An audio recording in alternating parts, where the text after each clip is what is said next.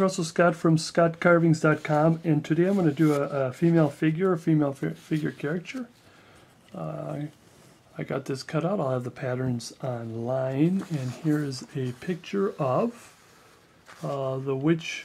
It's a witch that I'm going to do. It's a character witch, with kind of a figure on it, and this comes from my book, Carving the Women Characters. See that on page 51. There's the pattern there. If you're interested in it, just put a little plug here, other characters and patterns and so on and so forth.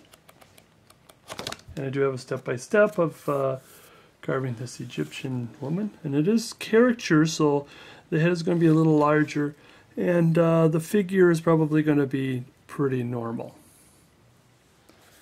So let's get started. What I did was I got this the cutout here, which is 8.5 inches tall, which is about, I don't know where her head will be.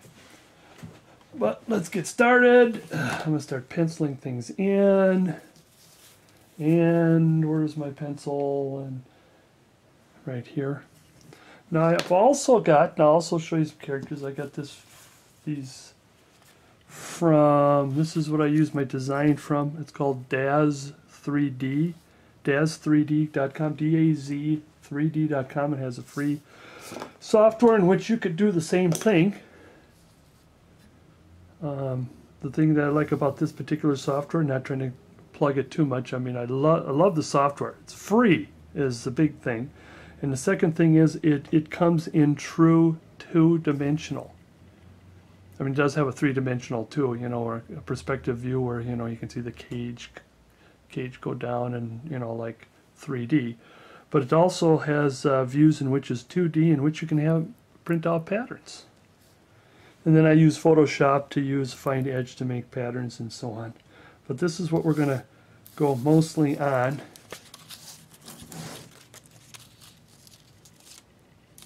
Like this.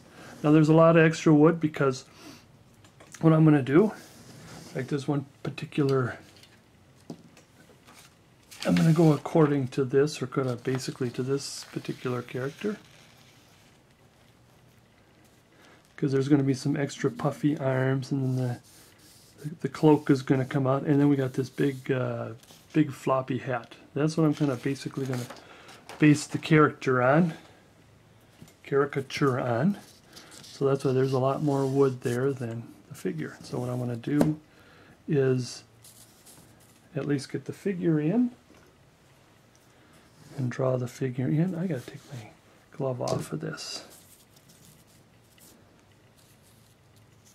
Oh, by the way, I forgot to tell you, the reason why the hands are in the back is we are going to add a little extra to this where she's holding a broom. She's holding her broom in the back. I'm going to cut just a little more. Now this is going to come out because I want the puff. I'm going to carve or cut this. Now this isn't going to come all the way down.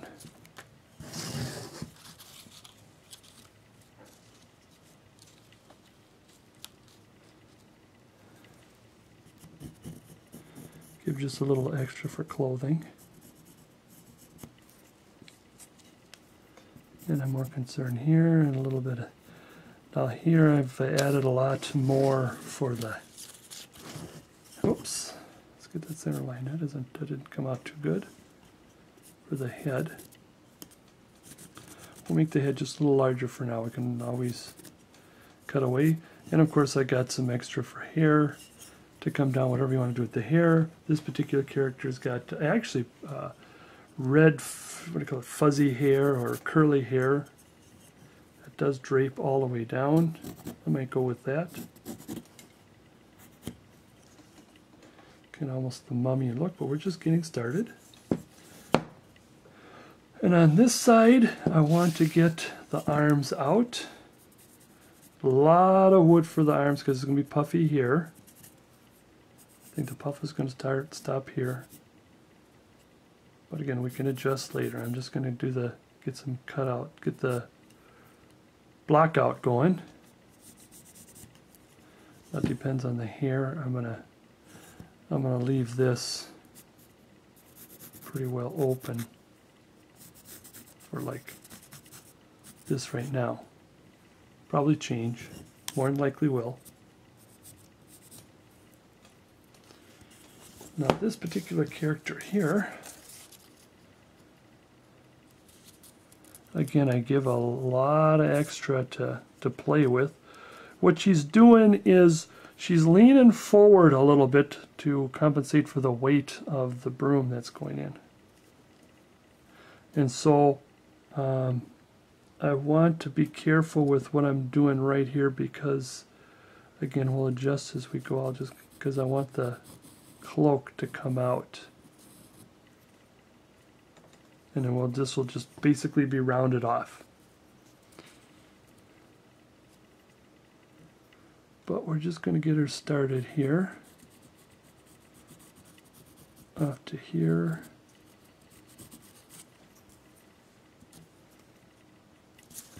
Same with on the other side. Oops.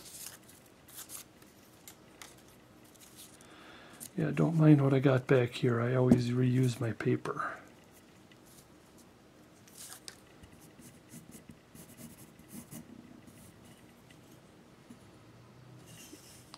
And I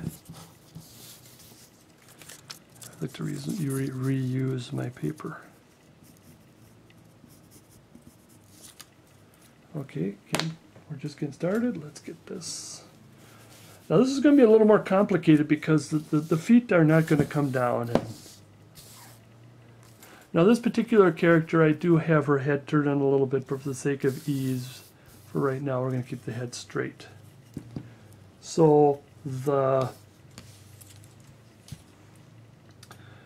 cloth is going to, where's my knife, is going to come out. So we're going to take the V-tool.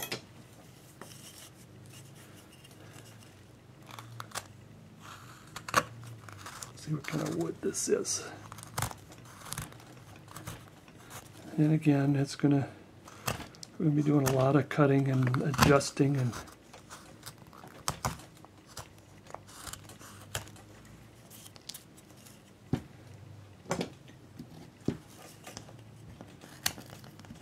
like I said, I want that cloak. Cloak still has to be a little rounded.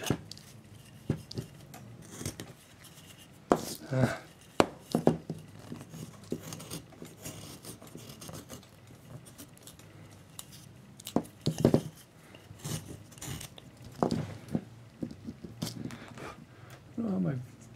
got a little cut there, so don't mind the cut. Actually, the cut I got from selecting tools, and as I was pulling tools out, I happened to have bumped into one.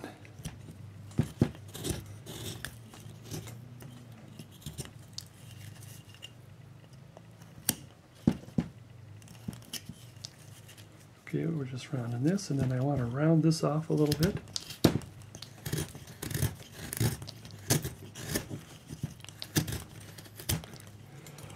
Or we can use the big chisel to, yeah, when we get the big chisel, I gotta have my chisel glove on. There, that's better.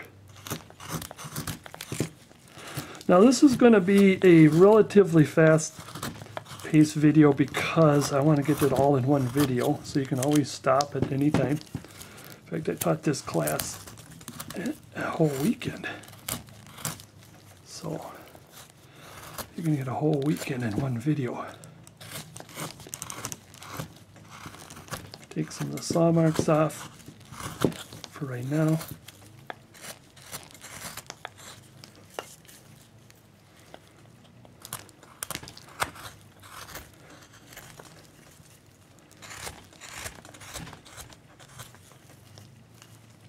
Because it's not going to go around that much.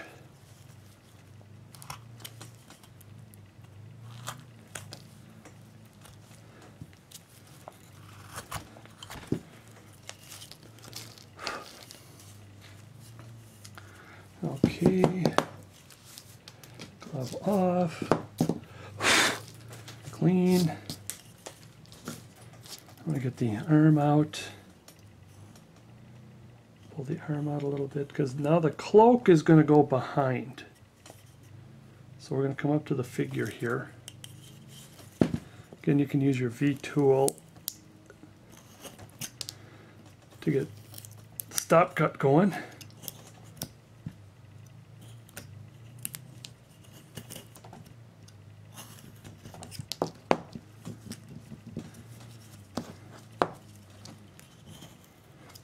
We get up to the figure because the hand is going in the back.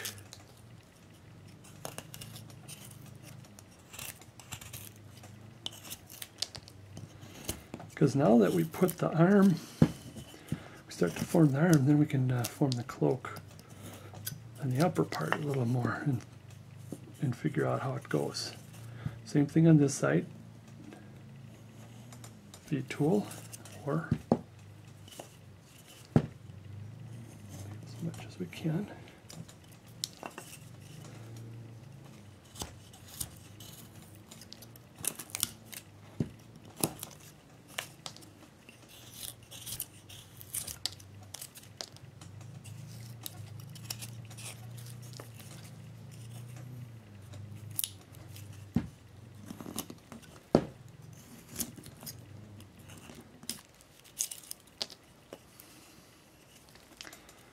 Okay, and away we go.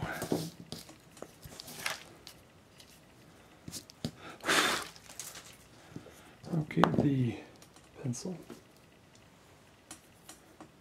Now there's this part here is the cloak, but she still has a dress coming. So I'm going to use the V tool like this.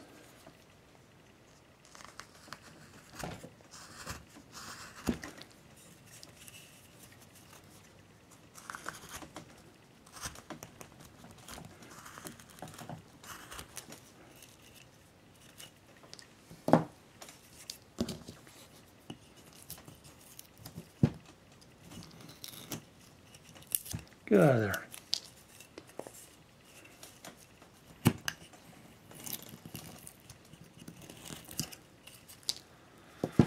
Okay, let's get our pattern back here.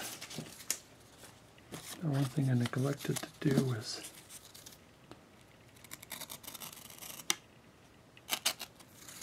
cut that out. One of the things that I like to do when I'm starting to get into the figure part of the character, especially this one here, is I want to know where the belly button is. I always have the navel as the point of everything. Everything goes according to the navel, right there. Everything. Every measurement goes from there.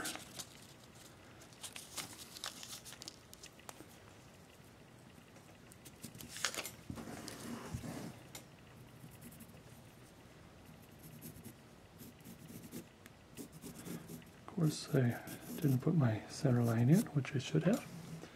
Where's my calipers here to verify?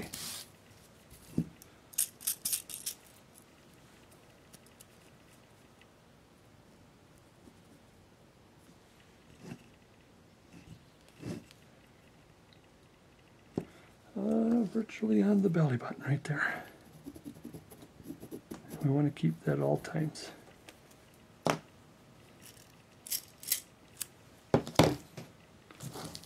Get that out of the way when I do a little cleaning here, because it'll go flying.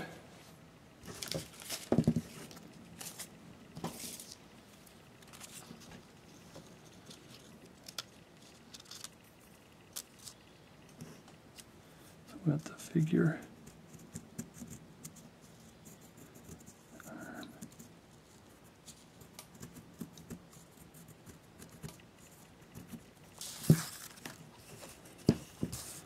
Okay, so it's going to come much like this. Well, that didn't turn out too well. Yeah. Looks like she's kind of overly thin right now, but a lot of this is going to go away. I mean, there's still a lot of wood to go on. Okay, and the puff, the arm here. So now we can, like I said, I'm going to add a little extra puff. So this can go away to here, and then this can go away. Same here. That's going to go away, and then from here, that's going to go away. Down to here. Down to the arm. Okay, let's start in. Yeah, let's use the V.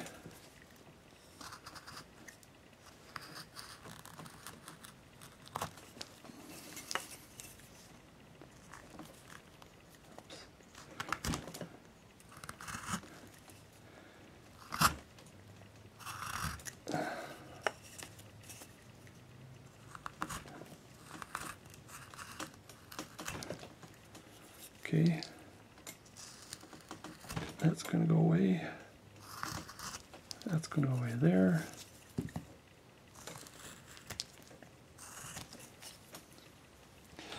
And what we want to do is we just want to block that out. Just straight down, like that. Now you could use a chisel.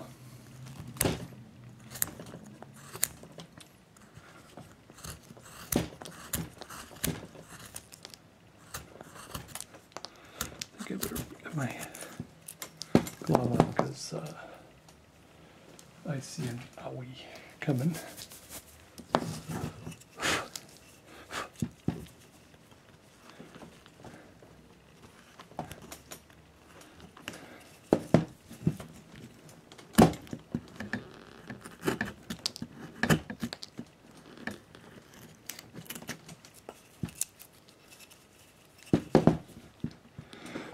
Like I said, this is supposed to be, I haven't said it, but it's supposed to be kind of a lovely witch, not an ugly witch, so we don't want to make her into an ugly witch.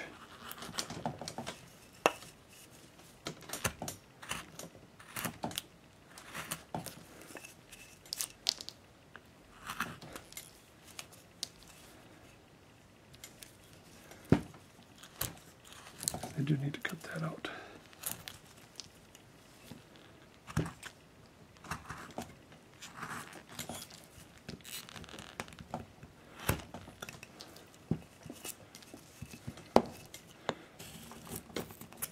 To the point where it's time to use the knife. I'll do this first.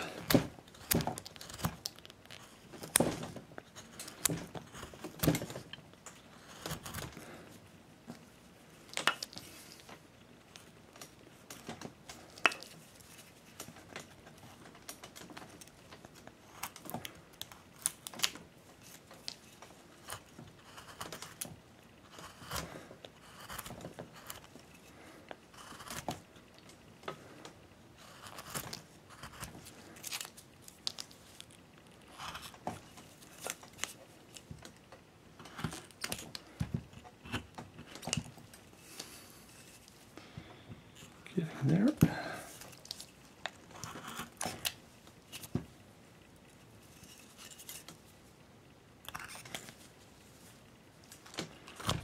Let's bring this up a bit.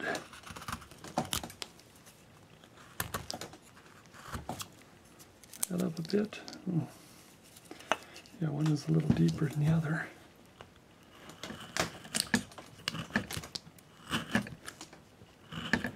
Uh-oh, got a lot of torque going on here.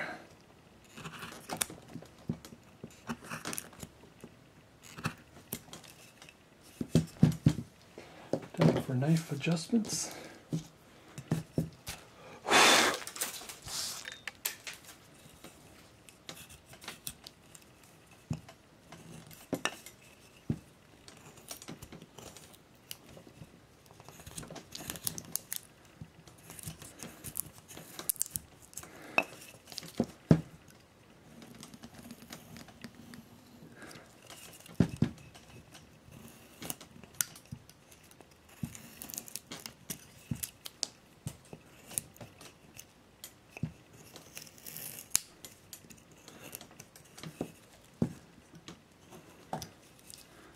Let's get that out of there.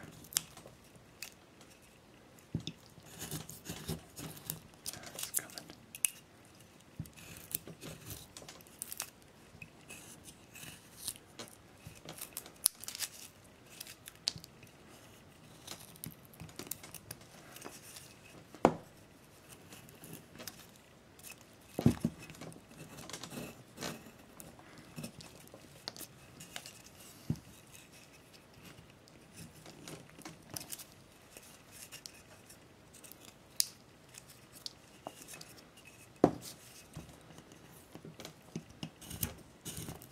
Need another swipe. I've been carving women characters in realism for many years now. So I've goofed up a bunch and did some successes.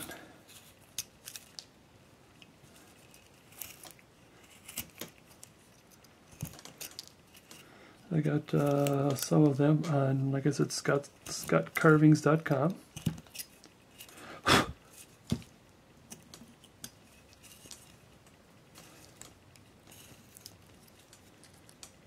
I can probably adjust the figure later. I just want to get most of everything out of here first.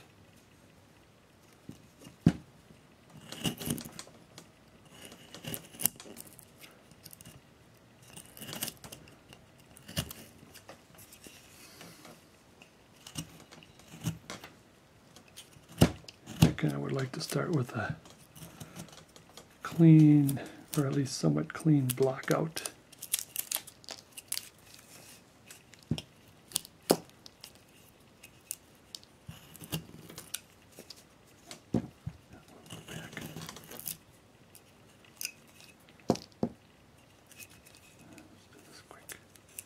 Even it out there. Okay.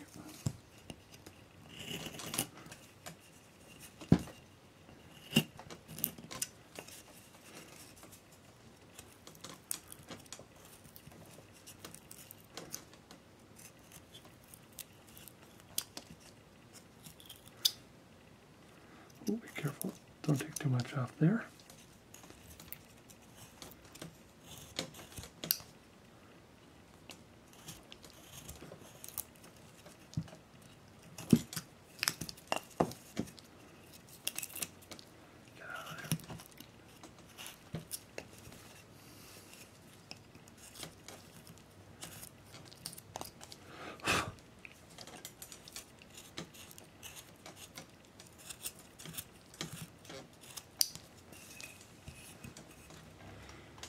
Getting there.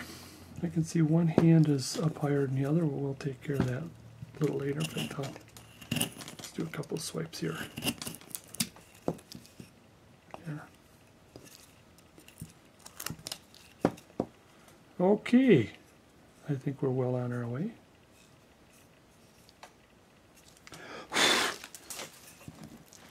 Now the back is going to be a little different, well, it's going to be, The thing is about it is that the hair, I'm going to leave the back relatively towards the end because I'm going to adjust the hair, adjust everything else.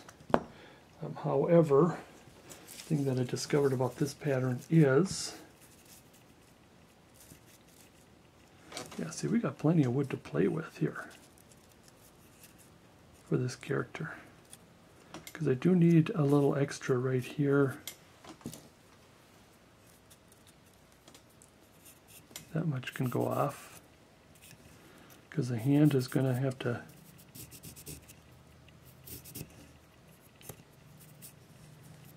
so we can probably do a little bit of that for right now. So then this piece can go. And just a little bit will go. I still want to have a little more puff here. And the arm is going to be moved back quite a bit. Same on the other side.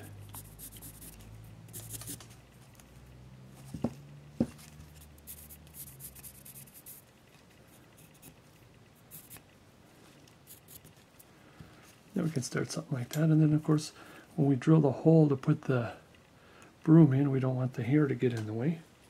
So I suppose, yeah, let's do the back. Let's just kind of give it a start here. Give it kind of a clean start. Where is my?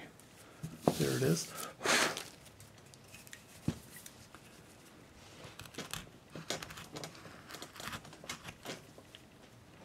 Just going to clean it up a little bit. So basically, and we want some of this off, and we want some of this off. Don't forget the wrist, or don't forget the closed hand.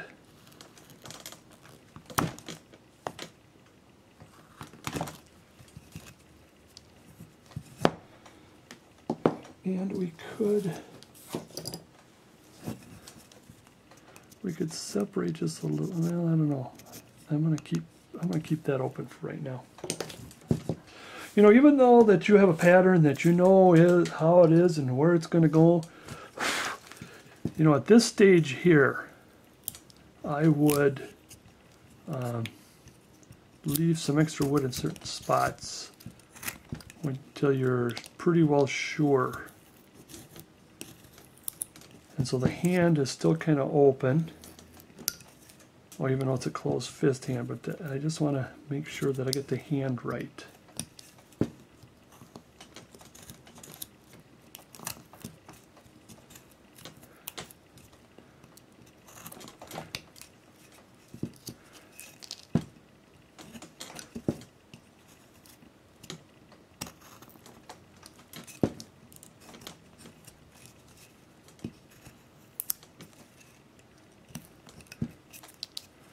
Because I think what's going to happen is a lot of this is going to go too.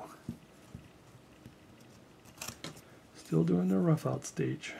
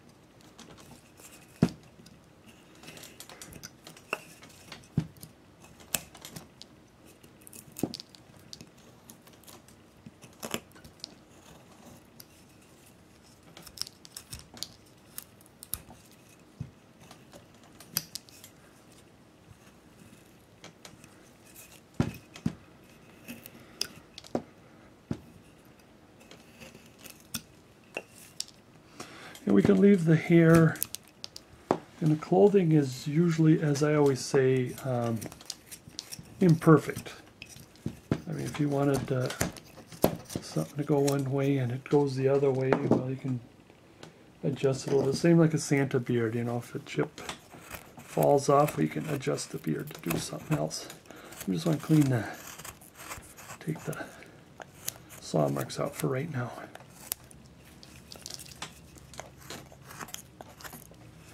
You can do anything you want with the hair.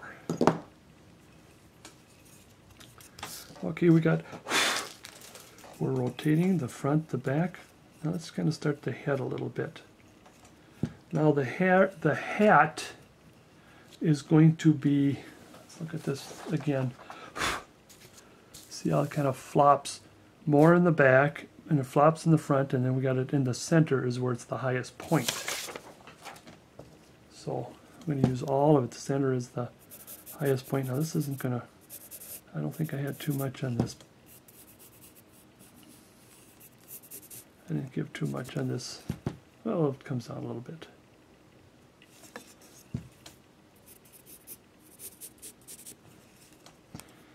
And we got the hat and the head with hair.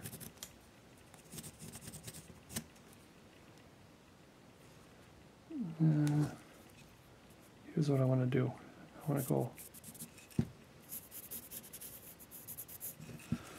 Now we're not really, well, we might cut this in. This is where the hair is going to come down, and it's going to go across the shoulder or the back, one of the two. We'll make adjustments later. I think the head is still a little too far forward. Yeah, we got plenty. Oh my goodness. Wow. We got plenty to go. And now the ear is roughly where the ear starts, is roughly the center of the head, of the skull actually. From here to here to here to here. So you can bring the hair back almost halfway back and you still have a lot of play on the face there. So what I want to do is I want to cut, let's see, what do we want to do? I mean, for sure we want to cut all of this out. We can cut this out and then I'll come back. We're going to do this in stages. This is going to go down farther. This is going to come the first step down, and this will be the second step down.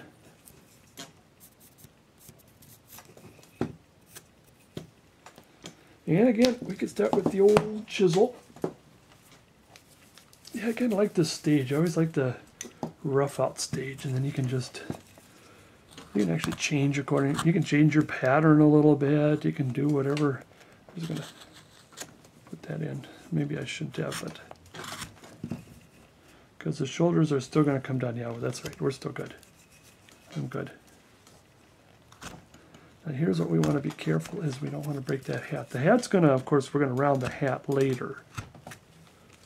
But I just want to get the feel of where the head, the hair, and the hat go together.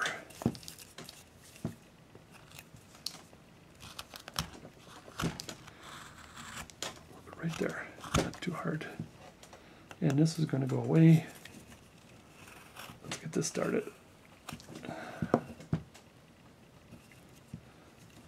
Now we could make it easier on ourselves. You know what? Let's make it easier on ourselves here. Change of plan. Let's round the head off a little bit. Yeah, it was still, so what we did was just not that, it is not going to be changed that much.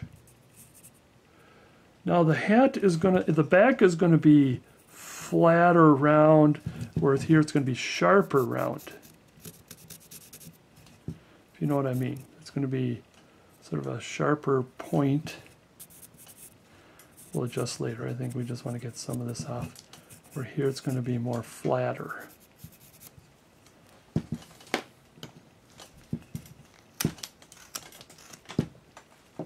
Chisel time. See if we can do this without a glove. Yeah, see, we didn't alter too much. I better get my glove on because I think I'm going to get carried away with what I penciled in here.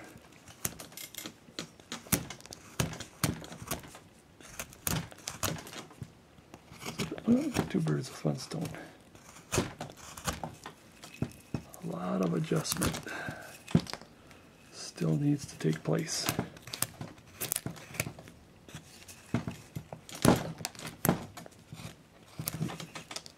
So we kind of round it this way. This is going to be difficult. Now we want the front. Now we want to be careful because we want the front to come down a little more.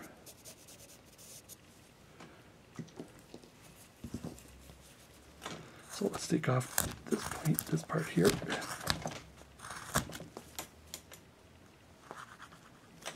And of course anything could be glued back on, but I want to kind of take it easy here. Yeah, you cut at a sort of a medium, regular pressure, and if you're pushing down really hard at something here, you might want to pull back and cut a smaller piece when it comes to being up here. You don't want to push hard and then it snaps.